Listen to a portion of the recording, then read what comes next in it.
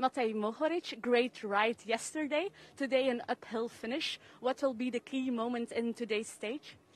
Thank you. Yes, so yesterday we did a good ride. We rode well together and protected Phil for the sprint.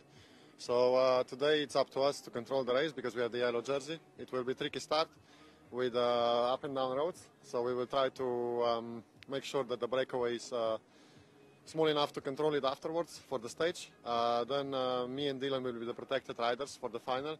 The final is quite tricky. It has 3 climbs. So I don't know if it's going to all stay controlled and just go on the final climb. I think it's going to open up before with some attacks, and we will try to be there, to be attentive and to not stay on the back foot.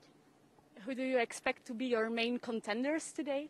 I think the favorites for the stage today are probably Kwiatkowski, Honoré, and then Ulissi, and maybe some other guys that I didn't mention. It's already your 5th Tour of Poland. I've got the impression that this race really suits you well.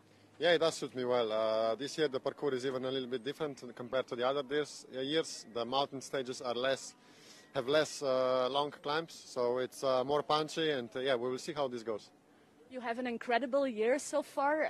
You had 2 Tour de France stages. You had the national jersey, of course, and you were second in the Classica San Sebastian. Did you already get a contract extension?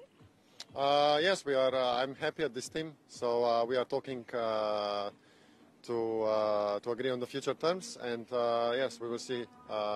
We will see when the announcement comes. Okay, thank you. Good luck today.